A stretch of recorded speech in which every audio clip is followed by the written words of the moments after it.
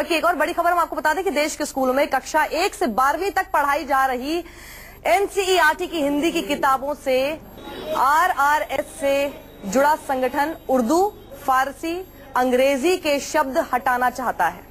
इसके साथ ही पाश और मिर्जा गालिब की कविताएं, रविंद्रनाथ टैगोर का वैचारिक लेख, मकबूल फिदा हुसैन की आत्मकथा के अंश, मुगल बादशाहों की रहमदिल का जिक्र, भारतीय जनता पार्टी को एक हिंदू पार्टी बताना और गुजरात दंगे में करीब 2000 लोग मारे गए थे, वैसे वाक्य हटाने का सुझाव दिया है। शिक्षा संस्कृति उत्थान ट्रस्ट ने केंद्र को इस बारे में पत्र से सुझाव भेजे हैं। ट्रस्ट के मुखिया संघ विचारक दीनानाथ बत्रा हैं। एनसीईआरटी ने हाल ही में आम जनता से पाठ्य पुस्तकों में बदलाव से जुड़े सुझाव मांगे थे।